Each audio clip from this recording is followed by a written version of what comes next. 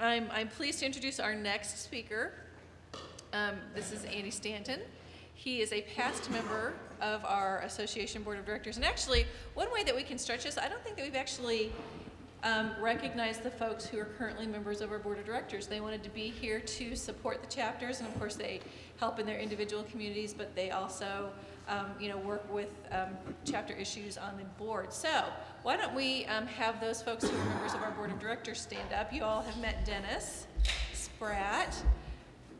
We have Rich Dreiling, Denise Riedels in the back, Leanne Curtis, and John Armstrong.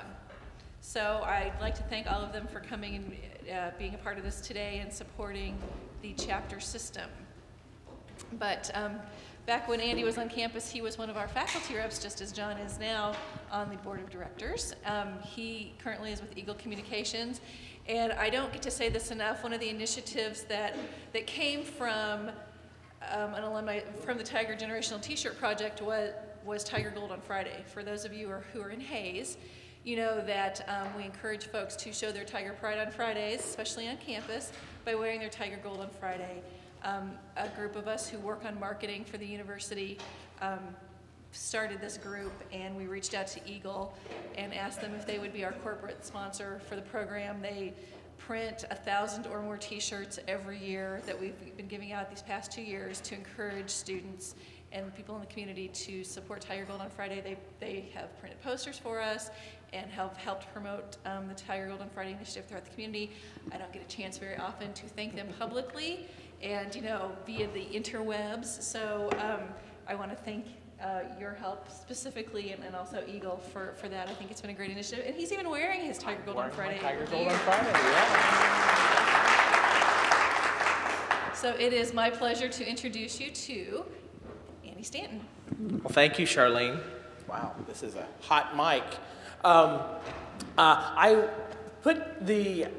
was telling Kim, I guess, a few minutes ago that when you're putting together a social media presentation, it's like you're doing a new one every time you do it because social media changes so often. So this morning I went to the office, and my wife had the kids doing about 3 different things this morning, and they were going to soccer games and doing something out of the church, and I said, just drop me off at the office, and then I'll just take a car from the office down there, and not a big deal. So as she dropped me off at the office, I went in and grabbed a tub of Legos for my 7-year-old to be entertained, because I had an extra tub of Legos at my office, and opened the door, ran in and did it, and went right back out and locked myself out of the office first thing this morning.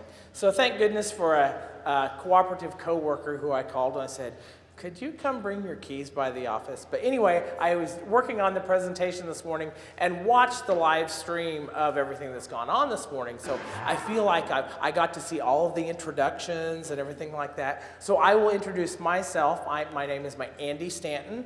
I graduated in '93 with my bachelor's degree in communication studies, and then again in '97 with my master's of communication studies. This is actually the 3rd time I've lived in Hayes. I moved to Hayes in 1988 to go to Fort Hayes. I moved away. I moved back in 1995 to go to Fort Hayes. I moved away to Dodge City and came back in 2005 to come back to Fort Hayes, where I taught for 5 years. And then in 2010, went to Eagle Communications, where I am a marketing specialist, and I do get paid to be on Facebook every day. So that's one of the great things about social media. But when I was teaching here at Fort Hayes, I started in the fall of 2005 teaching in the Department of Communication Studies. And I taught classes in advertising and public relations. And also in 2005, there was this new thing called Facebook that had just come up on the campus of Harvard University. And I'll never forget reading an issue of the University Leader that was talking about Facebook. And I'd heard my students kind of talking about it, and I was thinking, what is this? So I'm curious by nature, and I was lucky enough to have a .edu email address, so I created a Facebook account. And I was like, okay, this is, kind of something, whatever. And really didn't pay much attention to it till probably about a year later. And then it started really starting to gather speed and all that. And then one of my research interests here at the university became social media and how we communicate differently now because of social media. And I really tore into it dealing with advertising and public relations, and ended up starting to teach classes on social media at Fort Hays, and just did a lot of different things. And that is why I ended up at Eagle Communications, because they were looking for a consultant to manage their social media, and they hired me to do that while I was still teaching here, and we made it a full-time deal. So that's a little bit of background about myself. Today, we're going to just kind of briefly navigate social media to kind of help you be able to work together with your chapters a little bit.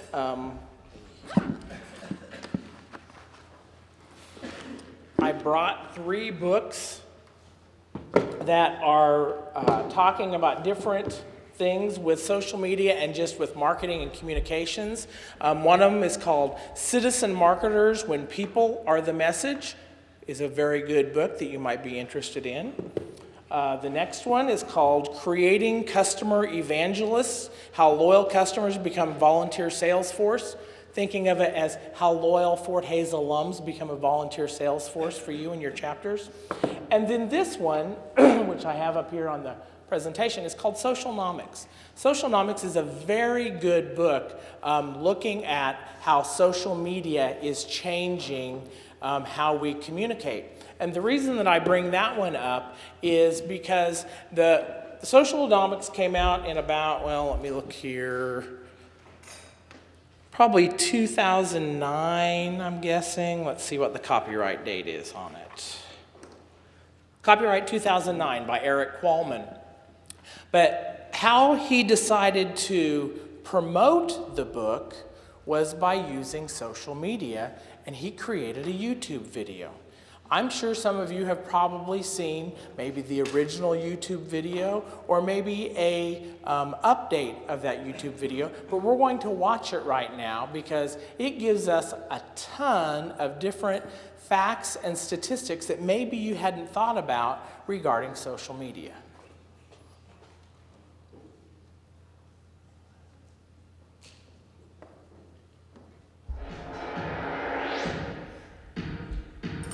Well, hold on a second. There we go.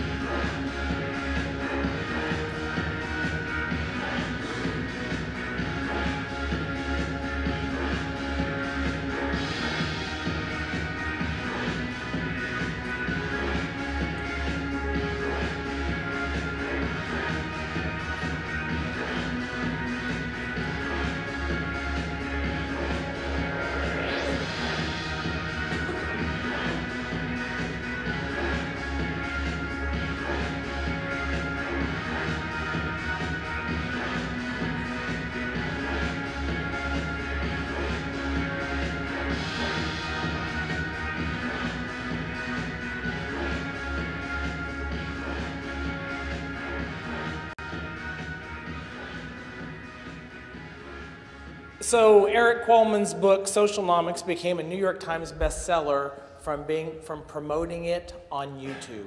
The original video that had the statistics from the original book had well over 1 million hits.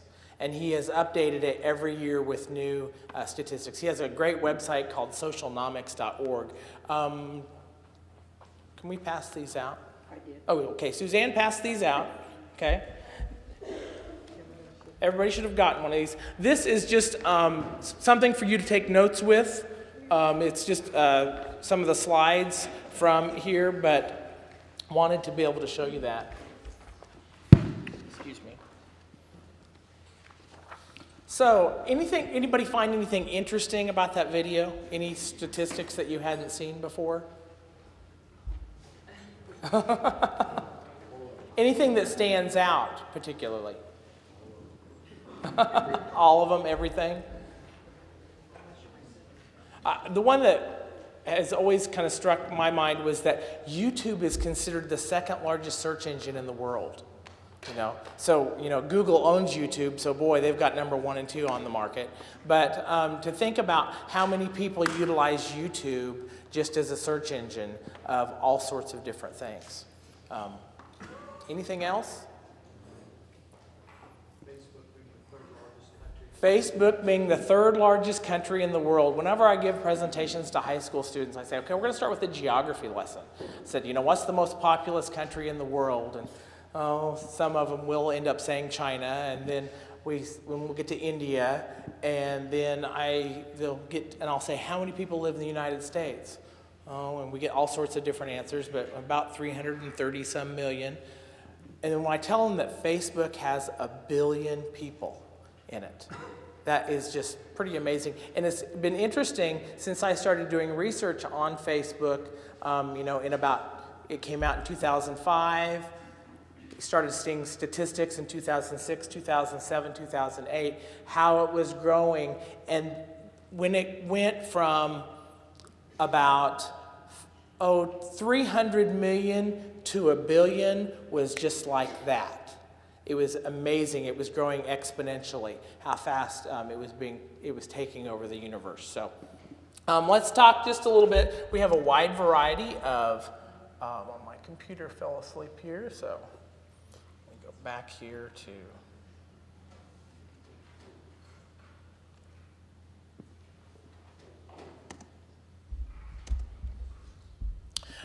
those of you who know me, I will never pass up an opportunity to show you my kids. This is Jackson, Grace, and Gabe on a fishing trip a couple weeks ago. But we consider people when you're talking about social media and the digital age, there are 2 different groups. There are digital natives, like my 3 kids.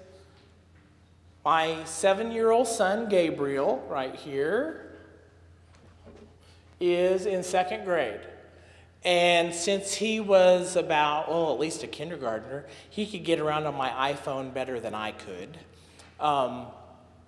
He is a Lego champion, loves to build Legos, all sorts of different things. He utilizes YouTube to see what people are building with Legos. There are all sorts of videos on YouTube about how to build Legos. He also loves to build paper airplanes. One day he came home from school and said, Dad, I want to build some paper airplanes. So I showed him the basic paper airplane that I know how to do. And he said, no, let's go online. He said, let me see your computer. I want to Google paper airplanes. So he did, and he then Googled paper airplane patterns and how to build paper airplanes. And he, in about an hour's time, was building a paper airplane that went through our family room, our kitchen, and our living room. So probably about the distance of this entire room. And I was like, wow. So they're using it for all sorts of different things. It's second nature for them to know about cell phones, iPods, the internet, everything such as that. So if there's digital natives, there's got to be some digital immigrants. And that's probably what maybe several of us in this room probably feel like at most time. In my bio, I always say that I'm a digital immigrant striving on my naturalization papers to be a digital native. But These are actually some of my ancestors. This lady right here is my great-great-grandmother. So this picture, none of them looked very happy in any of those pictures, did they? And if you really can't see it too well up on the screen, but there is a guy right there inside. I guess he didn't get invited to be taken in the family picture, but you can kind of see his nose right there. But we don't know what the family story is on why he didn't get to be in the picture, but he got in there anyway. I guess an 1800s version of photobombing. So anyway, so a lot of us are probably digital immigrants. We're trying to learn all of this stuff and figure out what it all is so we can keep up with today's generation. So we'll kind of walk through some of these things. First of all, I want to talk about Web 2.0. Is anybody familiar with the term Web 2.0? Okay, Craig's shaking his head here. There's, how many have never heard the term Web 2.0? Okay. Well, that kind of gives us, I want you to think back in time just a little bit. Okay, it's 2013 right now. When I was a senior at Fort Hays State University in 1993, 20 years ago this past spring, I graduated with my bachelor's degree. The week of graduation, they had the groundbreaking ceremony in the tennis courts behind Forsyth Library to build Tamanic Hall, 20 years ago.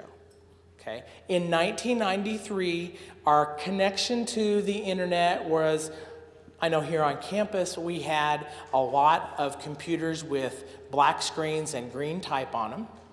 And we all, some of us had, I happened to work on student publications. I was the editor of the yearbook. And so I had a campus email address. I still remember it. It was coas@fhsu.edu. CO for communication, AS for Andy Stanton. I still remember that. Why, I don't know. But anyway, that's about all we had for the internet. We had email. 93, we had dial-up internet access. Can anybody still remember that horrible sound that the modem makes, you know, when you're dialing in? And it was really slow. In 1995, 2 years later, I came back to Fort Hays to work on my master's degree. Tamanic Hall opened then. And I remember going into the computer labs in Tamanic Hall, and there were desks of probably 30 or 40 computers. There were 4 of those on the main floor of Tamanic Hall that we were going in there and we were surfing the internet. You know, and you had to wait in line to be able to get in to surf the net. And think about the websites that we surfed at that time. They were very static. They were something that an established organization or business was putting up. From a sales standpoint, somebody probably came in and said, we need to get on this thing they called the internet. Here's our latest sales brochure. Put the same information up there on the internet. That was in 95. We had dial-up access. AOL was kind of the big thing. That was, you know, if you ever clicked on a picture, you might as well go to grab a cup of coffee or a Coke because it was going to take forever to download line by line on your screen. That was what the internet used to be like. That's what we would consider Web 1.0. Enter Web 2.0, where it's where we are today. We're probably even at a Web 3.0 now, but we're looking at a lot of words calling collaboration. Wikipedia, which we're not teaching an academic class, so I can use Wikipedia as a source, okay? Don't tell any of the professors on campus that we're using Wikipedia. But Wikipedia, which is kind of the ultimate in Web 2.0 because it's user-generated, says a Web 2.0 site may allow users to interact and collaborate with each other in a social media dialogue as creators of user-generated content in a virtual community, in contrast to websites where people are limited to the passive viewing of content. Examples include social networking sites, blogs, wikis, folksonomies. I'm not exactly sure what a folksonomy is. Video sharing sites, hosted services, and web applications, and mashups. We are utilizing the internet so much differently now than we were 20 years ago. We are collaborating. We have more user-generated content than those official businesses and organizations with their content. And so we can utilize all of these different things with social media to help communicate. There's all sorts of different social media sites, but we're going to concentrate on about 5 different ones today. Facebook, Twitter, WordPress, I'm talking about some blogging, Google Docs, and I put in MailChimp also, just in case anybody was interested in looking at email marketing. Now, I know that you have opportunities with the Alumni Association to be able to do all sorts of different things, but just want to talk a little bit about all of those. So let's go to our first one of Facebook. Okay, this is I'm going to stay here. I'll just turn this off now. Put my glasses on so I can see here. How many of you are not on Facebook? Okay, so that makes it easier. 6, 7 years ago, I had to have it reversed the other way. But Facebook is a great way for us to communicate, and I do know that each one of the chapters has what we call a fan page. I'm going to take you in on the back inside of a fan page to show you some of the tools that you can utilize to see how you're reaching your audience and other ways of doing it even better. So I'm just going to go to Eagle Communications, our fan page, and I'll go to another Facebook page. And just to show you the difference between 2 different ones.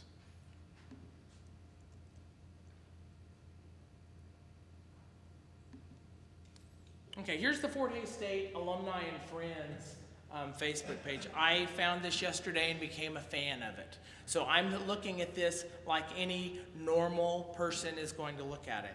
If I come back here to the Eagle Communications fan page, I have a whole different topper here before I go down to our regular topper of what we'd see. This is what is going to give me, I can boost my posts if I want to, but it's going to give me some insights about all of that.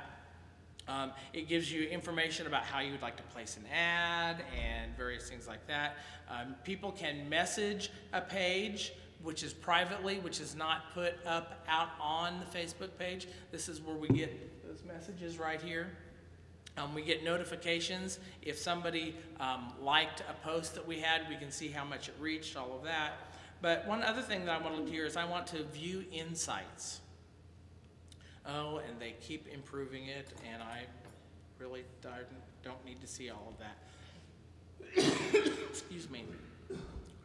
But I can look here to see various posts that we've made to see how well they were engaged and how many people saw them. Something else that I can see here, and of course, one other thing, they do keep changing them. Let me go look here to page likes.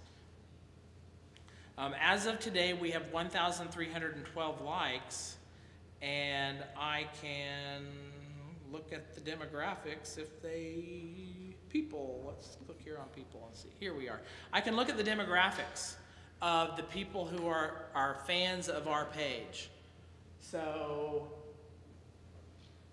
our biggest chunk is females ages 25 to 44. We have a 17% of 25 to 34 and then 35 to 44. So this allows me to be able to start looking about, okay, this is our target audience who are already here, and now maybe if I'm wanting to build more people, I want to go out to some of those other audiences also.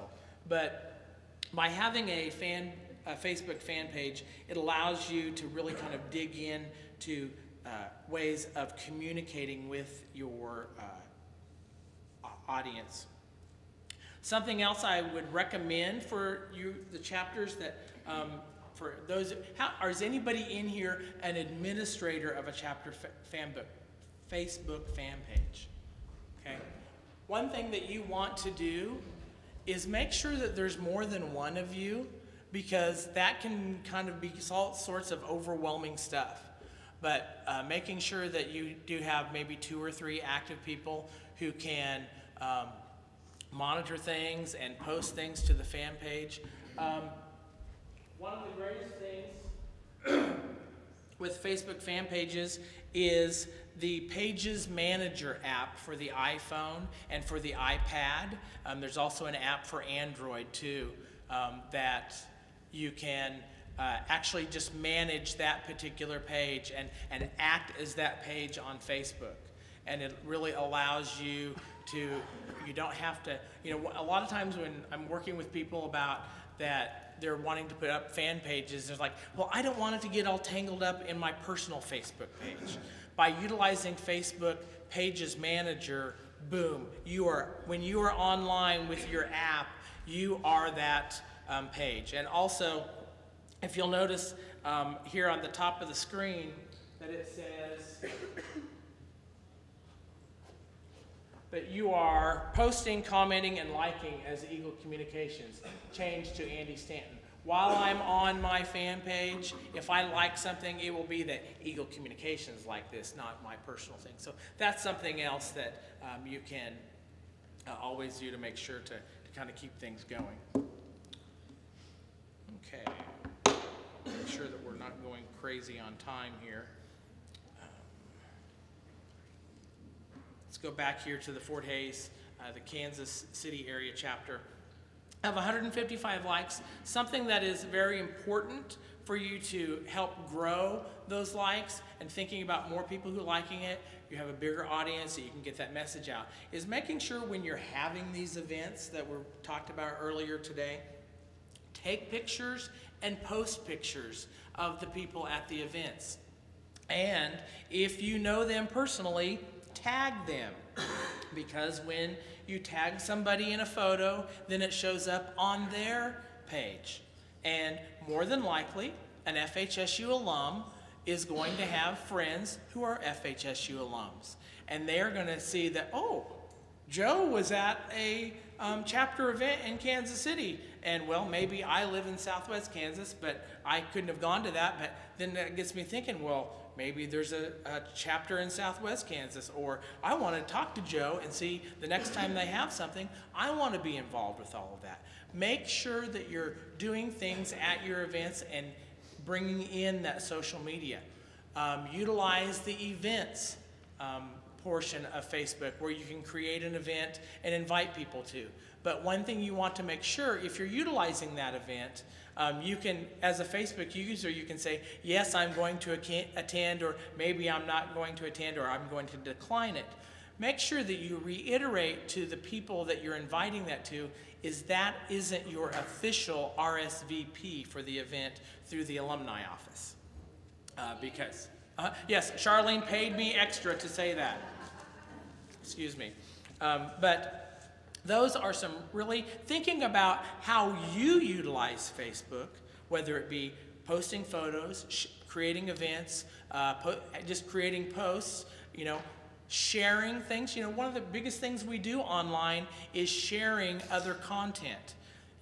Follow the FHSU, follow Victor E. Tiger, follow the Alumni Association, follow FHSU Athletics. I'm sure we can get you a whole list of the different FHSU pages that are out there that you can follow, that you can start getting that information, and then share it on your page. That way people are going to be interacting with that page more and more, because the more information that is shared on that page, the more interaction you will get with your members of your chapter. Okay? Let me, going to sleep again.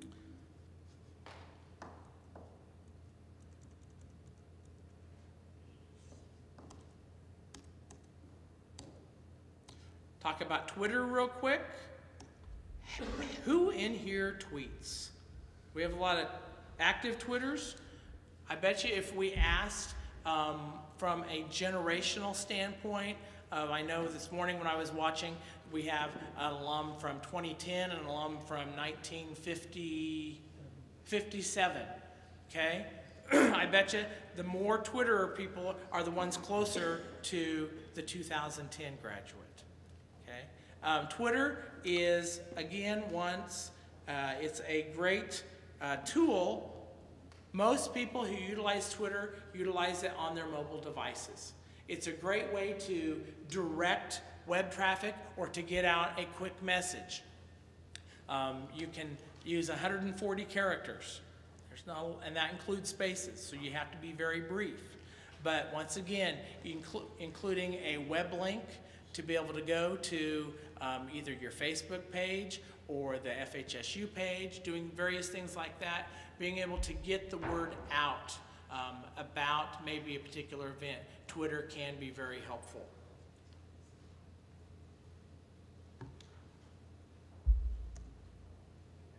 WordPress. How many of you blog? Okay, we've got one sole blogger out there. How many of you have ever read a blog?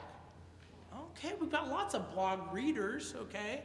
Something you might want to think about is, especially if you have a very active chapter or you're wanting to get that chapter even more active, create a blog for that chapter, you know?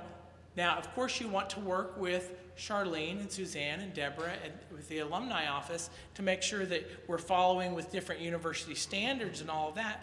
But it's very easy to set up a blog. You go to WordPress.com or you go to Blogger.com, and you can have one set up in about 3 or 4 minutes. There's lots of great ways to be able to share chapter information and to promote that, and for people to connect on all of that. Just for an example, Charlene will notice this one, if I can spell it right, HurCanes.wordpress.com. My kids, along with Charlene's kids, are on the local competitive swim team that we needed to have a website, but we didn't want to have to pay for anything because we're all volunteers, and none of us knew a lot about HTML coding.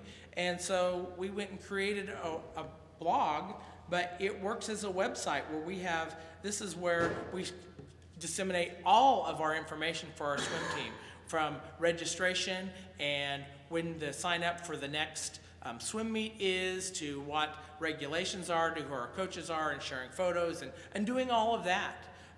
That is another way to do that, and once again, it's free. You would be surprised at how many mainstream websites are powered by a blogging software, such as WordPress. WordPress is a very popular blogging software. Here is one, for example. HayesPost.com. If you're wanting to know this is my selfless plug for Eagle Communications.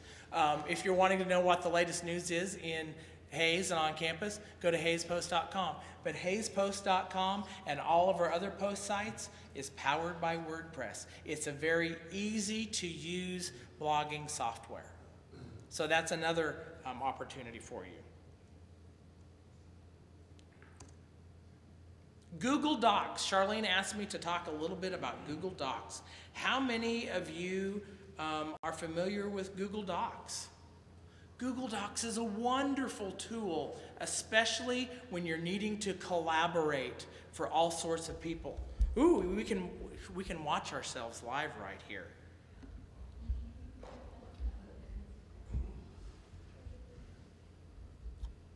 Ooh, there we are. Everybody wave to the camera. There we are. Yeah, showing that I'm taking my glasses off, it looks like.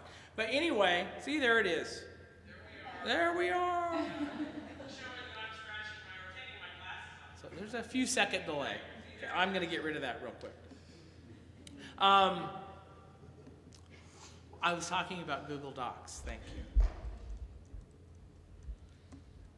Google Docs, also known as Google Drive, they've kind of changed it just a little bit, which allows you to create online databases, documents, presentations, anything that you can pretty much do in Microsoft Word, you can do it online and collaborate with multiple people, and it's live collaboration. You can have a shared document. Let's say that you're working on an agenda for our next meeting or coming up with a plan for whatever your chapter wants to come up with. You guys can be on maybe on the telephone and then working on this doc all together at the same time in different communities. Let's say you're needing to gather information about t-shirt sizes for all things. Maybe you're going to do a t-shirt, something to do with your next event, and you're needing to know who all wants to order t-shirts and what sizes you want. You can create a form online with Google Docs, and you send out the link to the form, and people then fill it out, and when they hit submit, it automatically dumps right into an spreadsheet for you. Here's one for example, t-shirt sizes. That's why I said we use this at work for all the time.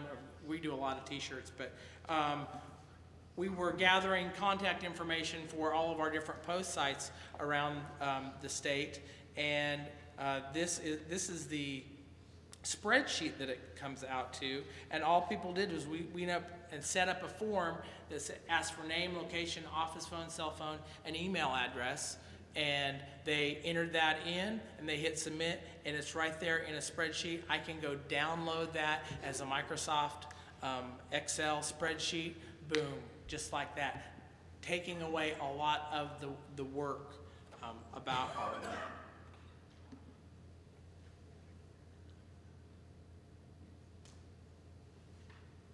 This right here is a document that we created. We were working on a joint press release, Kent Stewart and I, with the university, and we put this document together so we both could add the things that needed to be added into, so we weren't emailing documents back and forth and making sure that who had the latest version and all of that. Google Docs. All it takes is you have to have a Google account. You know, and if you don't have a Gmail account, go get a Gmail account. It's the best thing that I've ever had, I think, to be able to simplify my life with email a lot of different times. So that's another way of doing that. Okay, let's see where we're at on time. Okay, I want to touch one more thing and then we'll be done, and that is, I know that the university and the Alumni Association can do emails for you, but let's say you're wanting to be able to do those with quite a little bit of ease, and to be able to do something if you need to send something out just like that. Once you have gathered emails of people in your chapter, you can utilize Constant Contact. Is anybody familiar with Constant Contact? Okay. Is anybody familiar with MailChimp? Okay. MailChimp is a great way to be able to send HTML emails, and you can do this as long as you have less than 500 email addresses and send less than, like, I think it's 2,000 emails a month. I'm not sure if they've changed it or not. It's free, and it allows you to create HTML campaigns. You can track what they've clicked on, you can track what they've opened, and you can track who has opened the email. And it's, when you're dealing with email marketing, we have to deal with all sorts of spam laws that have been passed. This makes sure that you are complying with all of those spam laws. It gives people the option to opt out of your email list, doing all sorts of things. So it's MailChimp.com. Okay. I've gone through a ton of different things in the past 45 minutes. My contact information is on the last slide of your presentation. If you would like to get in contact with me, I don't know if I have all of the answers, but I'd be more than happy to kind of help you brainstorm something, saying, hey, we're kind of wanting to do this. What do you think would be the best way? I would love to, because I would like to learn from you also, to see what we can do. But if you happen to have any questions, I'll be here. I know you have a wrap-up session here real quick, but I'll be glad to answer any questions you might have. So thank you very much.